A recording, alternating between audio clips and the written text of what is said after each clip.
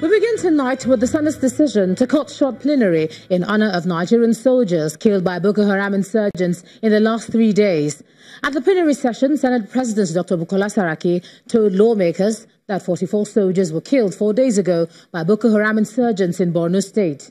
The Senate consequently ordered its committees on Army and Defense to investigate the circumstances which led to the deaths of the soldiers and determine if adequate measures were taken to protect military personnel. Our correspondent Linda Akigbe reports. With respect to projects that are being executed, it is extremely rare to see a senator rise to formally criticize a committee he belongs to as being inefficient. A committee that I am a vice, which has been constituted over 3 years ago, has not been actually performing as a result of weak leadership. We in the Senate do not know what the Nigerian Army is actually doing. The Senate's Committee on Army is headed by Senator George Akume. Senator Dambaba makes a single request to the Senate. I hereby call for the ethics. My prayer is that the Ethics and Privileges Committee be asked to conduct an investigation as to the conduct of the committee and why the committee leadership should be allowed to stand as it is. The conversation about the efficiency of a Senate's oversight of the Nigerian Army dovetails into a debate about the recent killing of soldiers in the northeast. I observed that, I think we're all aware that 4 days ago, was it 5 days ago, we lost about 44 brave soldiers of the Nigerian Army in northern Borno. I don't think it was raised here on any motion for us to pay our respect for these brave men that have sacrificed, made the ultimate sacrifice for our own safety, for peace in our country. To lose 40 of them in 1 day should be a matter of concern. I'm not sure we're taking good care of the safety of our soldiers. I think we're just throwing them on harm's way and nobody cares. This is one segment of our society that we need to do much for, especially given the sacrifice they've been making in this country for a long time.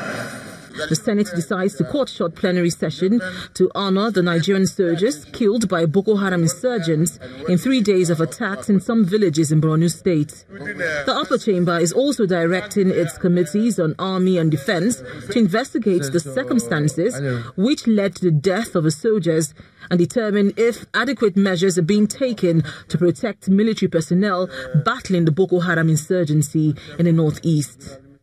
Linda Akibe, Channels Television News. And staying with the Senate, the upper legislative chamber has asked the police to immediately vacate the Ibom State House of Assembly and desist from preventing legislators from gaining access to the assembly complex. The Senate's resolution comes after a federal lawmaker, Senator Pt.1, representing Akwa Ibom Northeast, brought the matter to the attention of the upper chamber. One of the lawmakers had raised the same issue at plenary on Wednesday, November the 21st, when he informed lawmakers that the police invaded and sealed up the Akwa Ibom State House of Assembly.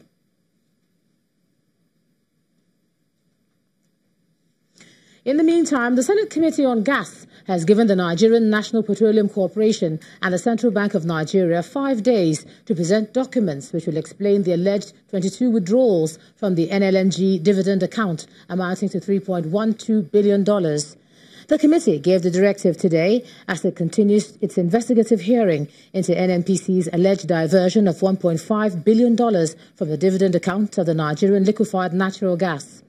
The funds were allegedly used for fuel subsidy, but the chairman of the committee, Senator Pt.1, is unhappy that the CBN and the NNPC did not provide critical supporting documents which they were instructed to present during the previous hearing. Thereafter, tempers flared between a member of the committee and NNPC's chief financial officer when the committee asked the NNPC to provide documents showing withdrawals from the NLNG dividend account. The committee has set a deadline of November the 30th for the CBN and NNPC to present documents showing the authorization for withdrawals from the NLNG dividend account in the last 3 years, as well as the NLNG dividend account statement.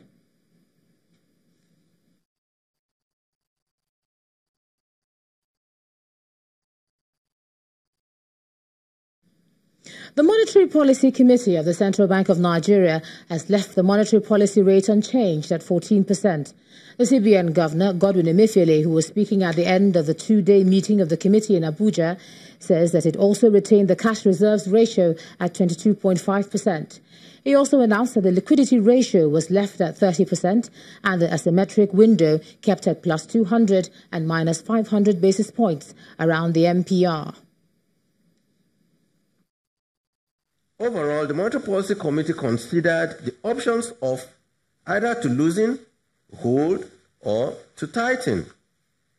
The committee continues to hold the view that although loosening would encourage the flow of credit to the real sector, help in reduction of the aggregate cost of credit and spur business spending and investment, thereby reinforcing the CBN's support for output growth and economic recovery, it, however, believes that doing so would reverse more rapidly the gains of price and exchange rate stability achieved so far, given the liquidity impact that would entail. The ensuing liquidity will exert pressure on the exchange rate in the light of increased capital flow reversals arising from monetary policy normalization by the U.S. Fed. This will further depress the capital market. As for tightening, the MPC holds the view that while tightening will strengthen the stability of the foreign exchange market because of its dampening effect on the demand for foreign exchange, it was, however, convinced that this would simultaneously dampen investment growth, widen the output gap, depress aggregate demand, and weaken output growth. The MPC recognizes the fact that it had held the policy rate and other policy parameters constant over the last several meetings. Committee underscores that by holding its policy positions constant over this period, it has confidence in the various policies and administrative measures deployed by the bank, which have resulted in the moderation in domestic price levels and stability in the foreign exchange rate. Thus, a hold position is an expression of confidence in the policy regime, given the gradual improvement in both output growth and price stability. On this premise, the downward risks to growth and upside risks to inflation appears contained. Committee's decision. In the light of the above, the MPC decided by a vote of all 11 members present to hold. Let's crunch all the numbers now. I'm now being joined on the news at 10 by the CEO of Financial Derivatives Company, Mr. Bismarck Rawane. Thanks a lot for joining us on the news at 10. Thank you. I remember you calling this status quo economics about 2 months ago, and you were very unhappy about the hold. Are you still unhappy? No, this was a sensible decision. But 29 months and 14 meetings status quo. But this status quo decision is a sensible decision at this time. Why? There are 6 major threats to why you couldn't reduce rates.